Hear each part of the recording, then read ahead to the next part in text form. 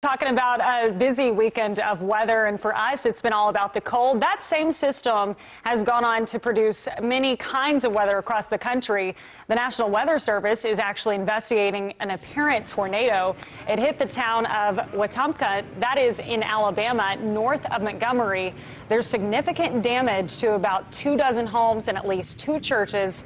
The town's police station was also hit during the storm. One person was hurt, but the injury is not considered serious. So we will keep following that story. Severe weather really across the Mid-South through the day today, but then up to the north, the Ohio River Valley, and now pushing across the Mid-Atlantic and the Northeast. The wet weather continues.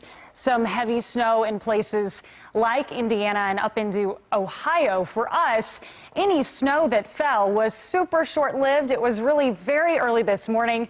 Places like Denton picked up a very brief amount of snow, and then of course it was all gone. That was mainly on elevated surfaces. The rest of us are wondering what snow, and still kind of waiting, maybe some of you still waiting to see some snowfall this season.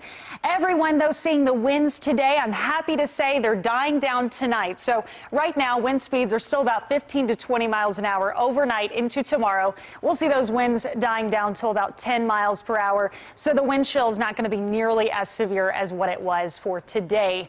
Wind chill values tonight, though, we still have to deal with some super low numbers because it's breezy enough with this cold air to still feel like low 20s, but then overnight after midnight, waking up tomorrow, wind chill values will be there in the mid to upper teens.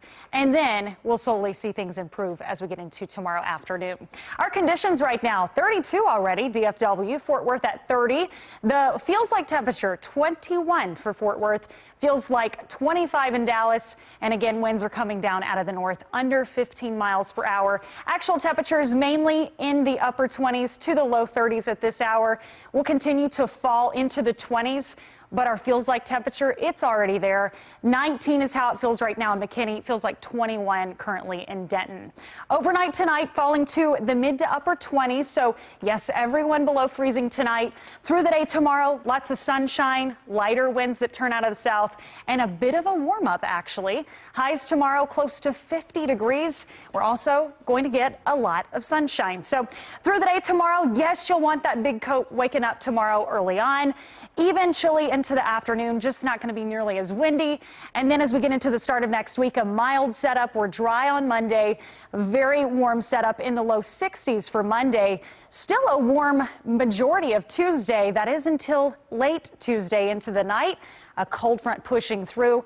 Isolated showers will be possible primarily east of 35. And of course, our temperatures will drop back down. We're seeing temperatures on Wednesday, highs back in the upper 40s. Tonight's forecast, 27. Tomorrow, 49, not quite as cold as today. And the extended forecast, at least we get a mild start to next week before another cool down there Tuesday into Wednesday.